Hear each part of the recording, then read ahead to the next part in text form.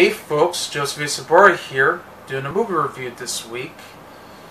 And it's a skateboarding action mystery drama that came out on January 13, 1989, which is now celebrating its 30th anniversary as I'm reviewing this.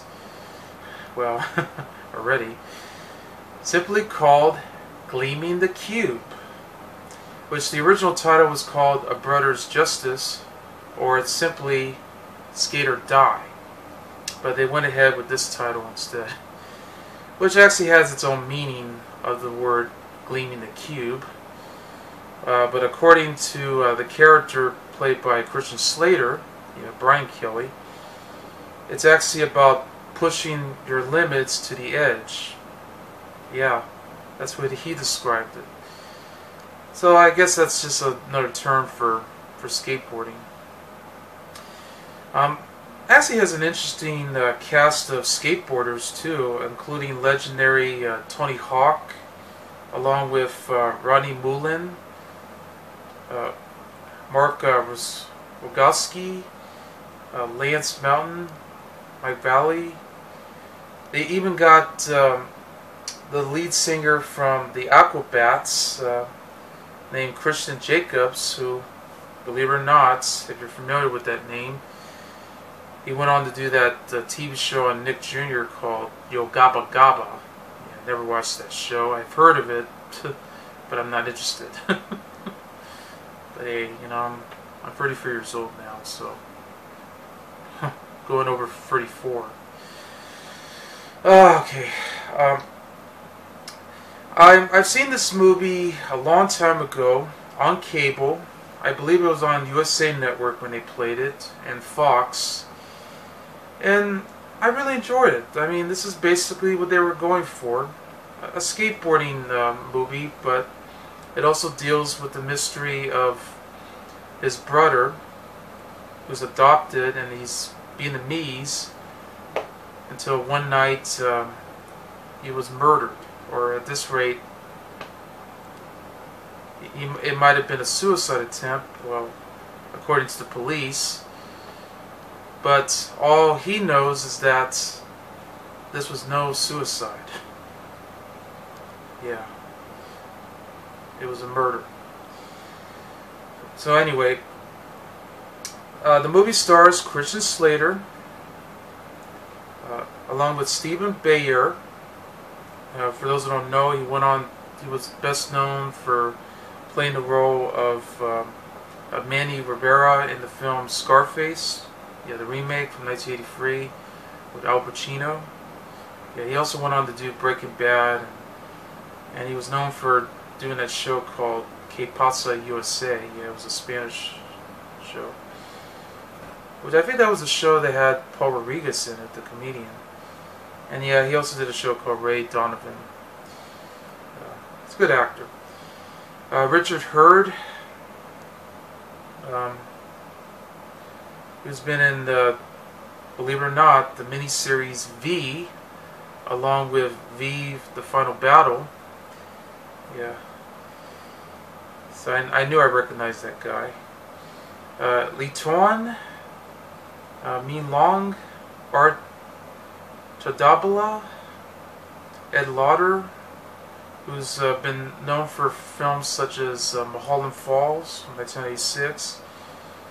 He was also in other movies too, like I think he was in the King Kong remake from 1976. Yes, he was in that. He was also in Raw Deal with Arnold Schwarzenegger, Young Blood, with Rob Lowe, Patrick Swayze, and Keanu Reeves. Real Genius. Even Cujo, True Romance, also with Christian Slater. Rocketeer, I mean, among others. So, it's been a lot of movies, but he's no longer with us. He died in 2013. Micole, Mercurio, Peter Kwong, Tony Hawk, of course, I mentioned already. Christian Jacobs, same here. And Max Perlich.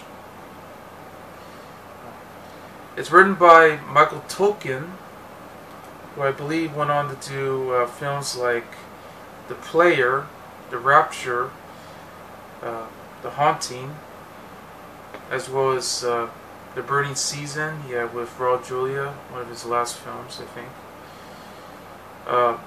Deep Impact, yes, one of the better ones to come out in 1998. Of the two disaster films, that and Armageddon, focusing more on the meteor.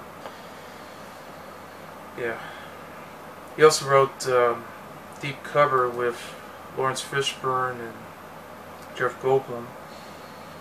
And it's directed by Graeme Clifford, the Australian director who actually went on to do the miniseries The Last Dawn. That was actually based on a novel by Mario Puzo, known for The Godfather. The movie begins where we meet a young teenager named Brian Kelly, who's played by Christian Slater, who's a high school student living in the city of Orange, Orange County, California, that is, who's very underachieving. I mean, he's very good at his grades and his reports, but most of the time he just he just doesn't like doing all the homework. So he is a skateboarder. He hangs out with his best friends, including Buddy, who's played by Tony Hawk, who works as a delivery boy at Pizza Hut. That's why you have the Pizza Hut delivery truck going by. Which Pizza Hut, of course, was a dine-in restaurant. They're still around in some places. I mean, they're pretty rare, because most of the time we get Pizza Hut as a delivery place. So that way, once we order our pizza, we pick it up, ready to go. Well, anyway, they go around hanging. So anyway, they go hanging around skateboarding, gleaming the cube, to certain places that they love to skate. But they get into bigger trouble as Brian and his friends suddenly gets picked up by Detective Al Lucero, who's played by Stephen Bauer. They wound up in jail and suddenly gets picked up on bail, and he actually sends Brian back to his parents, which, due to his reckless behavior, he doesn't get along with them. The only one he could trust is his adopted Vietnamese brother named Vin, who's played by Chudabala. Vin works as a shipping clerk for the Vietnamese Anti-Communist Relief Fund, or BACRF for short, which is an organization to send medical supplies to Vietnam. But when he discovers that a suspicious inaccuracy through the shipping records, he brings it to his boss, Colonel Track. Who's wearing a Los Angeles Rams cap. He's a big fan of the Rams. But he dismisses it as a clerical error and actually fires Vin when he tries to investigate. Next thing you know, during the night, Vin suddenly sneaks into a Westpac medical supply facility, which is a warehouse that actually has all the shippings for all the medical supplies. What he doesn't know was that all these shippings boxes around are actually filled with, you guessed it, weapons.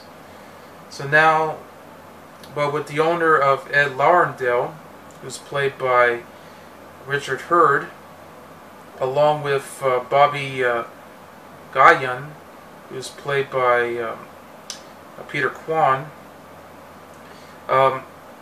they're interrogated by them, and they actually strangled him to death and just hanged him up, pretending this is a suicide.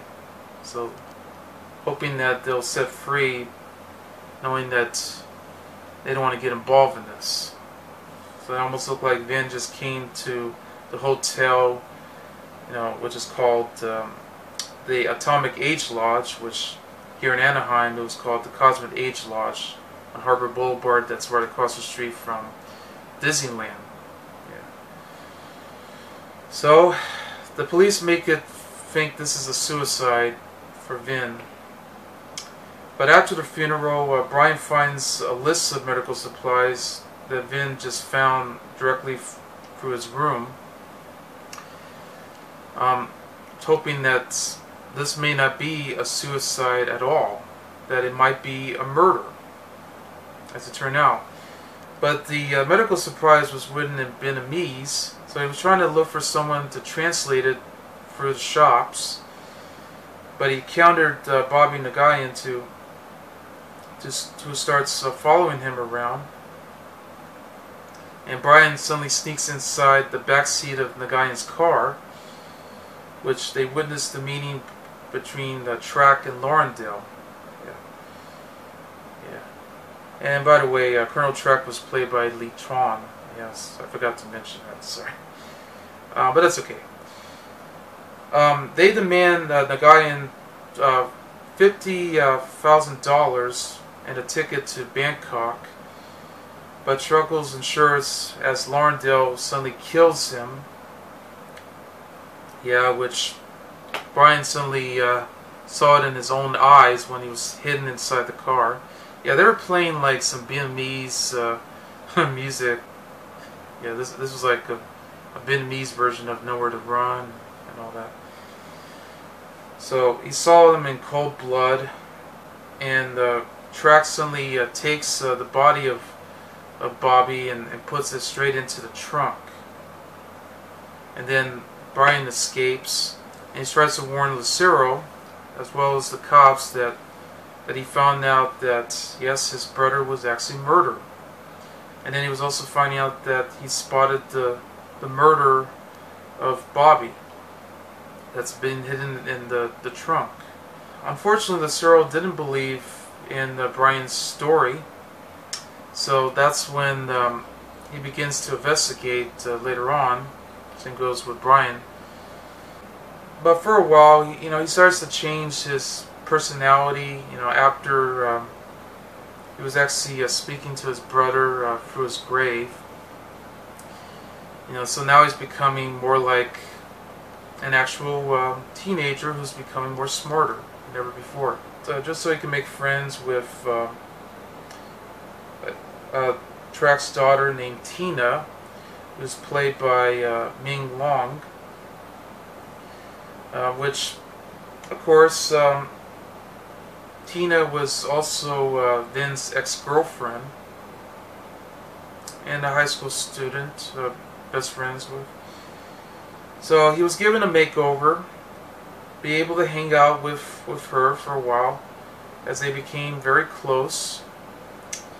But part of that was just his way to actually try to investigate something that's involved in Track, and which he was working with Laurendale about the social functions at BACRF, when he noticed the connection between them.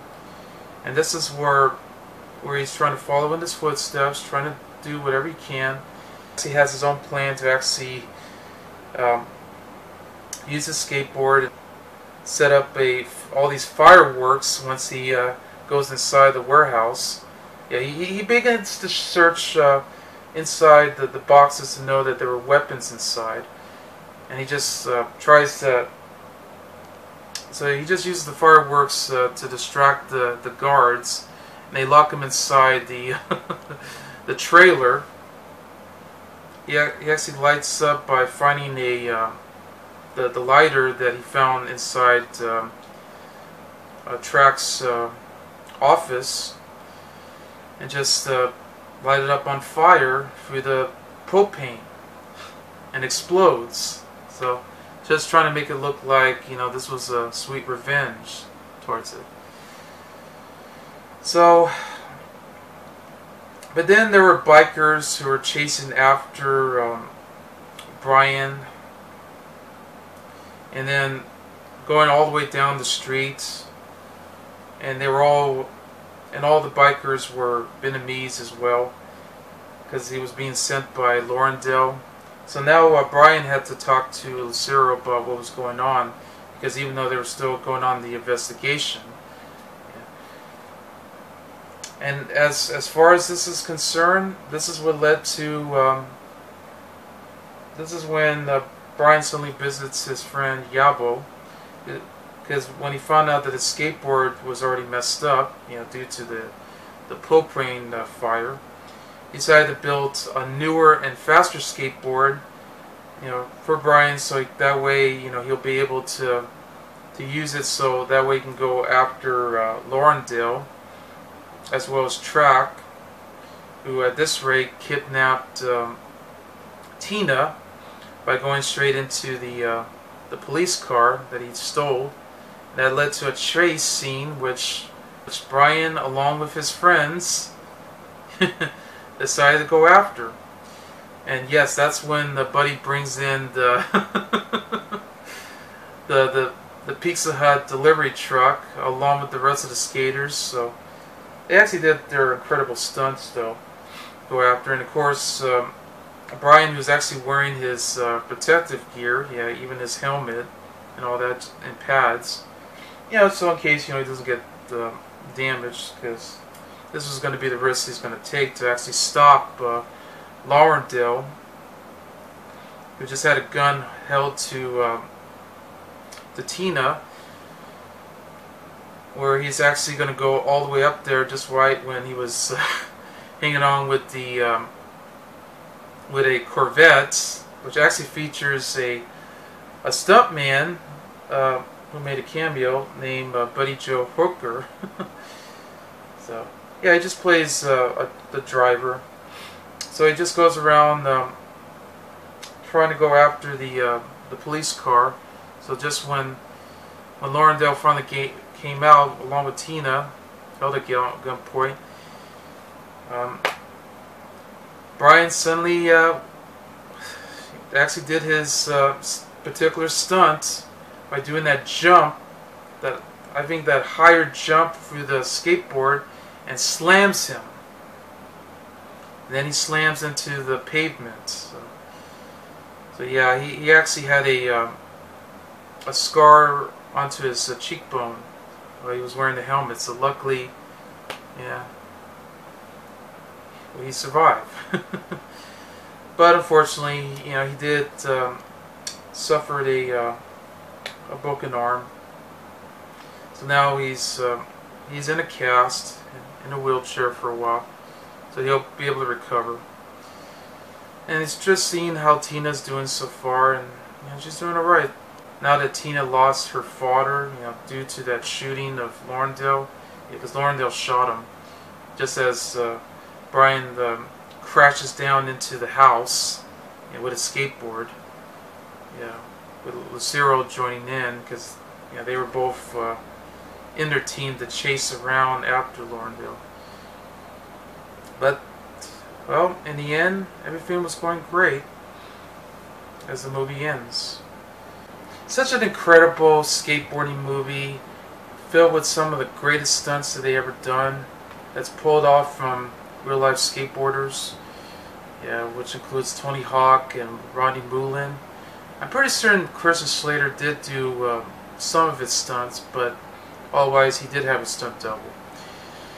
But I did love some of his actual moves that he was doing while riding on the skateboard. He tries to do an ollie, but I guess he couldn't. But he wanted to do it. So I could definitely see what he had to practice. I love his funny quote for the dialogue of the movie, such as, which I know you can see that in the trailer too. I don't know what's worse, getting blown up in nuclear war or having a 7-Eleven in every corner. When he was explaining this to his brother Vin inside his room. That's filled with all these skateboard posters around that he hangs around, and he was eating a sandwich, and he was basically started to start over with his conversation with his brother, even though his brother is getting into trouble with the supplies that they're sending over there. And also the fact that he's getting revenge on the guys who killed his brother. So that led to that the stunt that I just mentioned at the end of the movie, where you get to see Tony Hawk riding on the Pizza Hut delivery truck, along with his skating buddies. And I love that skateboard that they built, by his friend Yahoo. And yeah, when he goes inside the tunnel of his place, I mean, that's really cool. So they actually had to use those black skateboard wheels and and some heavy metal board that they used to put together. So it looks really cool, especially when he did that stunt. Wow. But yeah, I mean, in a way, he does change his personality, trying to follow in his brother's footsteps, getting to know Tina. So they hang around until he started to search some clues involving the death of his brother, through Colonel Track, and who actually worked with Laurendale and Bobby, and of course, the fact that he had to set up, try to set up something to find out that they did all this. Yeah. So again, incredible movie. Now, the movie was not a hit at the box office, only made over $2 million out of its $10 million budget. The film was released by 20th Century Fox, which is now owned by Disney, as I'm reviewing this. Yeah, they finalized the deal. Wow, this is the first. But it's also co-produced with Gladden Entertainment, the same production company that gave us Wisdom, Mannequin Movies, Manhattan Project, even the original Weekend at Bernie's come to mind. Which I guess at that point on, the Live Entertainment or Vestron must have had a deal with, or even HBO for that matter, must have had a deal with Gladden Entertainment with their libraries, so that's why they weren't released by Fox themselves. Which I think MGM got the rights to them. I don't even know if MGM has the rights to this movie though, but because I haven't seen a new Blu-ray release from them. I hope it gets one because the DVD is out of print. That was released by Artists Entertainment through Pioneer, and they're going for higher prices nowadays, unless you have to end up finding it at your local Goodwill or thrift store. Take your pick. But I was actually lucky enough to find a copy online that I actually converted to HD. It's only 100 minutes because you could tell this was directly from a UK print because it was released by Rank. Yeah, the one with the guy with the gong. Yeah, you know that one. It was a very famous logo in the UK. So they released the movie, but here it's 20th Century Fox. Yeah, and critics critically panned this movie completely. I'm sorry. Again, I always say this many times, even in my videos. I don't agree with them. Sometimes I do, but not very often. But hey, I do love Siskel and Ebert though. Okay, and I don't mind James Bernardarelli. But whatever. But either way, I enjoy the movie, and I hope, and I'm glad to see that it got a cult following over the years, aired on TV and cable, and the fact that it gears towards skateboarding fans out there, who loves to skateboard and do all these tricks. So I'm glad they do so. And also, this was Christian Slater's favorite film, and in fact, he even did an interview with Tony Hawk a long time ago, and they even explained how they did it. So that's really cool. He got in touch with Tony, because even he did his own stunts too, along with Rodney Mullen and all the rest. And then you got Christian Jacobs too. It has a good soundtrack too, a lot of good songs.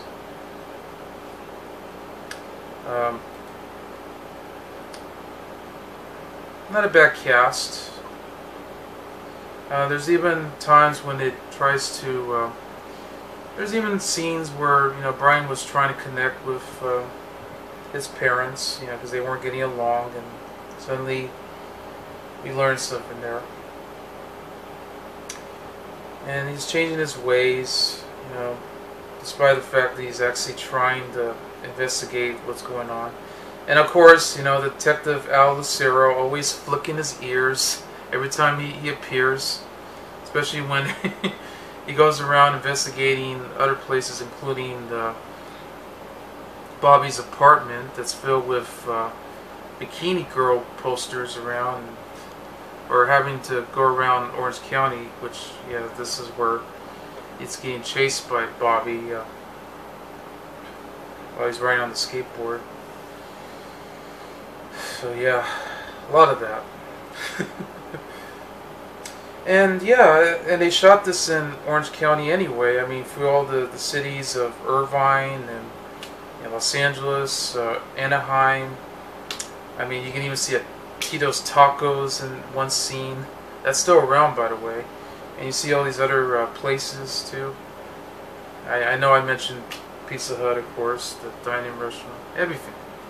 And they shot in San Pedro and all these other freeway streets around. Because that was also familiar too, because I've been to Irvine when I was going to that screening event when I was working in Inclusion Films a long time ago. So I actually recognize a lot of places. And it's really cool that this movie was set in the OC. Definitely the perfect OC film and skateboarding. So anyway, that's Gleaming the Cube, and I give it 4 stars. I'm Joseph A. Sobora, and I'll see you later. Bye.